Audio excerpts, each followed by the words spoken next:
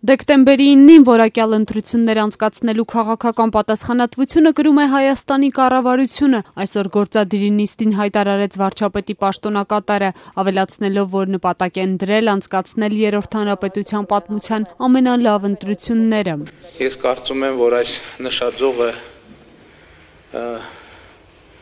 պետք է բարձրացնել ոչ թե երրորդ հանրապետության պատմության լավագույն ընտրությունը պետք է անցկացնենք, այլ մենք պետք է անցկացնենք ընտրություններ միջազգային ամենաբարձր չափանիշներին համապատասխան։ Նախկին ընտրությունների փորձից Նիկոլ Փաշինյանը թվարկում է վտանգավոր ավանդույթները, որոնք բոլորը պետք է բացառվեն։ Հանրակրթության ոլորտի ներքաշում, քարոզչության մեջ, վարչական լծակների կիրառում ընտրողներին ուղղորդելու համար, դահլիճների ընտրովի տրամադրում նախընտրելի եւ ոչ նախընտրելի ուժերին եւ այլն։ Իսկ հաշվարկի ժամանակ պետք է հասնել նրան, որ անգամ մեկ քվեաթերթիկ սխալ տրցակում չհայտնվի, նշեց վարչապետի պաշտոնակատարը։ Ընդ որում ոչ միայն միջ կուսակցական ֆորմատով, այլև ներկուսակցական ֆորմատով, ինչ նկատի ունեմ, քանի որ նաև ռեյտինգային ընտրակարգն է գործում, ձայները բաշխում են ոչ միայն կուսակցությունների միջև, այլև նույն կուսակցության ներսում տարբեր թեկնածուների միջև եւ պետք է բացառել որևէ նման երևույթ եւ իհարկե մենք շատ հստակ եւ խիստ ուղերձ պիտի հղենք, որ նման այսպիսի փորձ կատարող ցանկացած մեկին անպայմանորեն կհակազդի օրենքը իր ողջ ուժով։ Փաշինյանը հիշեցրեց, իրավապահ մարմինները ոչ միայն պետք է արձագանքեն ընտրակաշառքի կամ այլ խախտումների հնարավոր դեպքերին, այլև կանխեն։ Մենք պետք է բոլորս հասկանանք,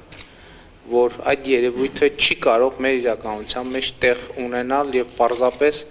ամենակոշտ հակազդեցությանը կարժանանա ընտրողի կամքի վրա փողով, նյութական այլ միջոցներով ազդելու որևէ փորձ։ Իմ քայլը դաշինքի ցուցակում ընդգրկված են կառավարության 17 նախարարներից 8-ը։ Ազատության հետ զրույցում նրանք այսօր հայտնեցին, որ վերջնական որոշում դեռ չկա, իրենցից ով է մնալու կառավարությունում, ով է գնալու ազգային ժողով, եթե ընտրություններում հաղթի իմ քայլը դաշինքը։ Մի քանի գործոններ կան, որոնք հաշվի կառնենք որոշումները կայացնելիս եւ վերջին ամիսների աշխատանքը եւ ընտրությունների արդյունքները եւ իհարկե ներթիմային քննարկումները։ Կապի եւ տրանսպորտի նախարարն ավելացնում է, ժամանակ չեն ունեցել անգամ այդ հարցին անդրադառնալու, բայց անձամբ ինքը իրեն տեսնում է գործադիրում, թեև Հակոբ Արշակյանի անունը եւս ներառված է իմ քայլի ցուցակում։ Իմ պրակտիկ բնույթից ելնելով եւ ավելի գործառնական պրոֆեսիոնալիզմի բնույթից ելնելով կարծում եմ, որ ավելի կառավարության մեջ եմ ինձ տեսնում, որովհետեւ ինքս փորձում եմ կորպորատիվ կառավարման եւ ավելի ինձ տեսնում եմ կառավարման